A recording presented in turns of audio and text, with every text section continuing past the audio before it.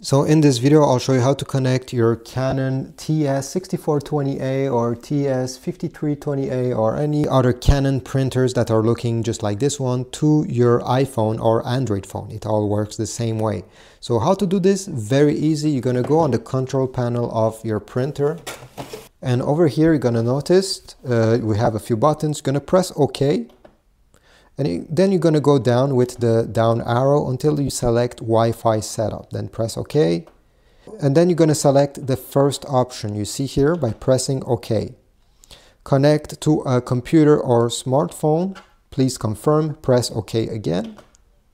Processing. Please wait. You just have to wait. But in the meanwhile, what you can do is on your smartphone, you absolutely need to download the Canon app. You need to go on the Play Store or App Store and download the Canon Print app. And when you're done, press open.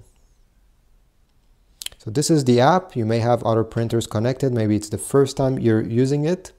What you need to do next is you go over here, you see add switch. You're going to press it. And then you may have a printer already connected. This is another printer of mine. This is not that one. Maybe your list will be empty. You're going to tap on register printer. If there's nothing on this list over here, you can press if printer cannot be found, this button here, and then press auto connection. And then it will ask if your printer has this button. We actually do. It's this one. So press yes. And then they will say press and hold the button for 3 seconds, then tap next. So 1, 2, 3, release it, press this, press next. Finally, it found it. You see over here, I get the message print wants to join Wi-Fi network Canon and then a name. And this is my printer over here, TS5320 series. So I'll press join. And then you're going to press yes.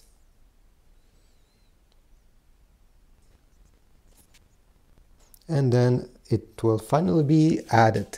So if printer setup is not complete, refer to blah blah blah, just press close over here, because on the screen here you can see easy wireless connect has been completed. So press OK, and you should get this confirmation as well. Then you can press this X on your phone over here on the top right corner. Just press X again, they'll just try to sell you stuff. And we're done. You should see your Canon printer right on the top there. So let's start printing. This menu is quite easy to understand. So let's say you want to print a document. Well, just press print document. If you want to scan over here, press scan, photo print, cloud. Let's press document print. Then you need to select document. It will ask you to select any documents on your phone. Let's say I want to print this one. This one has 2 different pages. I'll press next. Next we have the screen. Just make sure that these settings are okay with you. If not, just press change settings and here you'll be able to change them. Let's say I don't want to print both pages and I just want one of them. Then I will select print range, pages 1 to 1. I just want the first one. So I'll go back, and then just make sure before pressing print that you actually have some paper installed in the paper tray here or in the other paper tray, because these printers have 2 different paper trays and you need to use one of them. So in my case it is. And also before using it, make sure that this over here is extended, because this is where your document will come out of the printer. So when you're ready, just press print. Press OK and wait.